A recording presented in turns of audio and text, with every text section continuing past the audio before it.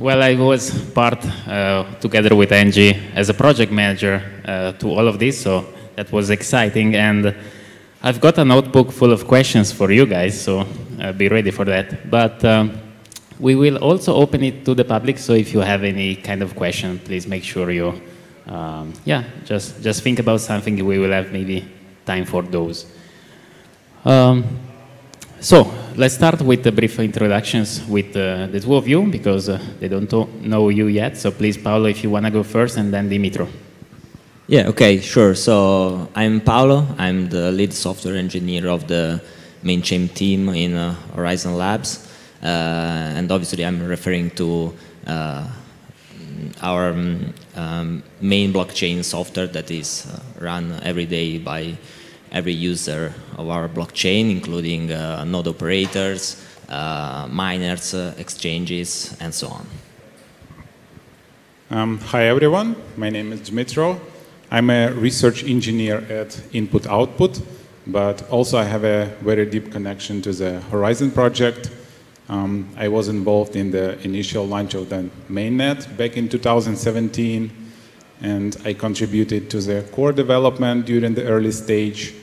And since then, I became an active member of the project and participated in many research endeavors. Most notable is probably the research of sidechains, which eventually led to the appearance of Zendoo. Great, and Alberto was talking about this guy before, during his presentation. So he was actually the guy from Ukraine helping us with the code, as Rolf was telling us yesterday in this presentation. So Paolo, let's kick it off, and the first question is, okay, this is about Zendoo and what's next. Let's start with saying that anybody in the community can influence the future of Zendoo, right? Because we have a process in place, which is ZenIPs, and thanks to which anybody can really contribute and influence the future of Zendoo. So how does that work? So basically, as all the main blockchain software in the world, Horizen is definitely open to contributions from the community. So if we look at a project like Bitcoin, they have a process to let users submit any suggestion of a new feature or improvement. And this process is called BIP, that stands for Bitcoin Improvement Proposal. Ethereum, another example, has something similar that is called, obviously, Ethereum Improvement Proposal. And Zendoo is no different, as we have the ZenIP. So what is an improvement proposal? It's just a document in which users can describe a change that they would like to introduce into our project. So such documents typically include a section with providing some context, like the reasons why we should take into account such change. Then obviously description of all the technical details behind the change, and also very important, an analysis of the impact of such change in terms of pros and cons. So given that it's an open process, we have a GitHub repository in which we store and collect all the ZenIPs. So if you are curious, you can find there a ZenIP describing Zendoo and its cross-chain transaction protocol. Another ZenIP related to our sidechain versioning system. And also the last one that is still a draft is about the possibility to let users create non-seizable sidechains. So, as you said, the most important thing here is that it's a process open to anyone. So it's a great opportunity for users from our community to have an impact into our project. It might sound scary at the beginning, because if you are not used to deliver such documents. It requires some effort. But in the end, the good news is that it's an iterative process. So you can start by providing a brief document describing just the idea at a high level of detail, and then you can step by step refine it until it reaches a good level of maturity. Also, eventually relying on the help of other users from the community or Horizen Labs itself. So according to me, this is going to be a very important thing in the future of Zendoo, as on one side, we plan to use it even more to start the discussion with our community. And also, I really hope that we will have periodically ZenAPs published by our users. Right, and obviously we hope to see a growing amount of those, so that's actually a call to action. If you are a person interested in that, please have a look and yeah, help us tuning the future of Zendoo. Dmytro, my first question for you would be, so you have been one of the authors of all the papers behind Zendoo, right? And from the very first one to the lattice incentive scheme and the most recent ones, and we'll talk more about that later. But why is that important to, let's say, detail an idea on a paper? Why is it convenient? And is it a strategy that we can apply also for the future? Thank you for the question. Indeed, I was involved in many research projects at Horizen. In general, we try to follow a certain process when doing research. First of all, we start by ideating a certain concept. We define what is the problem, what are possible solutions, whether other people consider this problem and what they come up with. And usually the outcome of this process is some basic understanding of what we want to achieve and how. And then the second stage is to formalize the rough idea into some form, into some written form, like a paper or specification, depending on the need. And it is a very important stage because it allows to reveal a lot of hidden details that cannot be captured during the informal ideation process. So the third stage, the outcome of this stage is usually some written paper. And the third stage is to reveal the results to a wider audience. If this is something important and foundational, for instance, like Zendoo, it is absolutely necessary to get additional verifications through an external peer review process. So we often submit the paper to a conference or to a journal so that it additionally ensures us in the correctness of the results.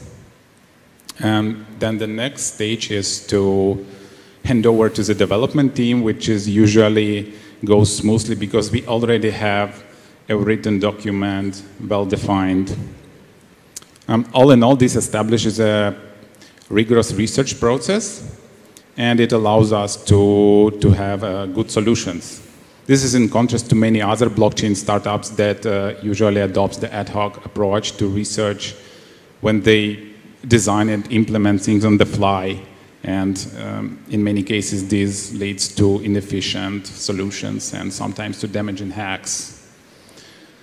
And moreover, it's important from the promotional standpoint to bring awareness about our ideas and about the project in general to a wider public so that people start to build on top of our ideas and to extend them. Yeah, so definitely we will do it in the future because it already proved the efficiency. Great, so it helps us throughout the, let's say, putting down an idea on, putting down the idea from a design perspective and then throughout the development cycle. And we talk more about that with Paolo, who has been one of the developers actually developing it. So Alberto, so you already spoke, we just spoke about ZenAPs, right? But there are already ideas there for the future of Zendoo, and one of them is the succinct state And you already introduced the topic in your talk, but I find it particularly interesting, and maybe you would, I would ask you to deep dive on that, or any other thing that you believe it's important to mention here for the future of Zendoo. Yeah, I mean, we already discussed about the importance of having a succinct state. I mean, for sure, for what regards the protocol perspective, it's important for enabling the communication, but it's also important from a usability perspective. I mean, Mina was one of the first going in this direction. I mean, in a traditional blockchain, to be able to understand what is the current state of the blockchain without relying on any party, I mean, this requires to validate the whole history of the blockchain until that moment. And it's crazy if you think about it. Instead, with a succinct proof, you can do it by just verifying one proof. Okay, and this is it's very succinct. Now it's possible to have it very succinct, and also the verification is very quick. But also you can think that once you have a proof of, let's say, execution of the block. So let's say you have a block that is including many transactions, okay? Maybe executing even smart contracts, no? Currently, if you want to broadcast this block, every node has to, for validating the block, has to re-execute all the transaction, all the smart contracts, to be able to be sure that what is the next state, and also if, I mean, what is happening is correct, is reflecting the history, no? For example, spending coins that were there, or selling or sending a token that someone really had. As you can see, this delays the propagation of the block also. And, you know, the security of a blockchain is also related to the time the block arrives to the, let me say, to a certain percentage, let's say, of forgers, miners, whatever. And you can see that the more transaction you put on it, the more execution, okay, you put on it, the more time it takes to be validated. And so at every hop, at every node, you increase this time. And so this is something that really prevents scalability. But now, remember, we have a proof of the execution of the block. So the verification of the block can take a very succinct time. And so you're able to increase the throughput also for this reason. So, I mean, this is another important aspect that should be taken in consideration, in my opinion. Absolutely. Well, thank you, Alberto. And before, during your presentation, I remember you were saying that at the beginning we were, not so many, delivering Zendoo to mainnet. Actually, maybe you could count them on one hand, and Paolo, you were one of those. So how, I mean, it was a huge protocol. You also said more than 100K lines of code. So I guess that was a big challenge from development standpoint. What's the team like today? So did it grow? How is it looking? Yeah, you are leading it, so please, can you describe? Yeah, you're right, Luca. So it was quite a challenge. So it's impressive for me to look back on the days in which a group of just 2 people took the responsibility of developing Zendoo. So of course there were a lot of other minds behind it. So for instance, people who contributed to the design, and we have a couple of great examples here. People who contributed to testing and code reviews, and also people who helped us when we were really overwhelmed and needed someone to push the development and the coding. So I would also like to mention that there was an important contribution from our community in terms of followers. They always show their excitement during that period. And also sometimes showing their concerns and doubts, and that pushed us to do even better. So basically, Zendoo was just the first stone upon which we started developing our ecosystem. And after that important milestone, we started wondering how we could change our organization internally in order to start scaling up very quickly. So we changed a lot in terms of process, and also we grew a lot. So for instance, our main chain team passed from having just 2 people to having 4 full-time engineers working on Zendoo, and we also now have a project manager, and we are going to have also a product manager very soon. So right now we can leverage on a more experienced team with more members, and that is going to help us doing many more things in the future. And doing that even better.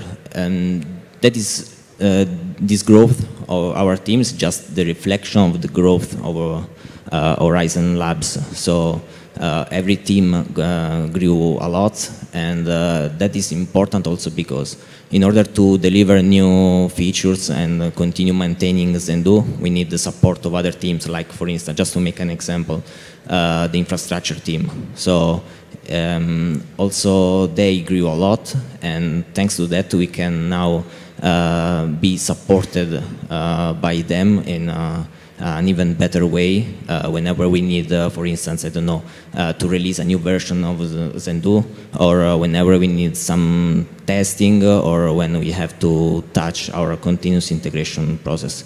So this is going to be a great opportunity for us to do a lot of things in the future with an increased pace. So let's say Horizen Labs has now more capacity to code whatever let's say whatever comes with the ZenAP process, right? Yes, exactly. They are strictly connected. And we have some of them here. So Dmytro, I know that speaking about papers, there is a new one, fresh off submission. It's a sidechain to sidechain protocol, and you will have a speech related to that. So how does it fit? How is it related to the Zendoo model? Right. Just recently we published a new paper named Trustless Cross-Chain Communication for Zendoo Sidechains. It was written by myself, Alberto, and Romano Linikov, who is another great member of our research team.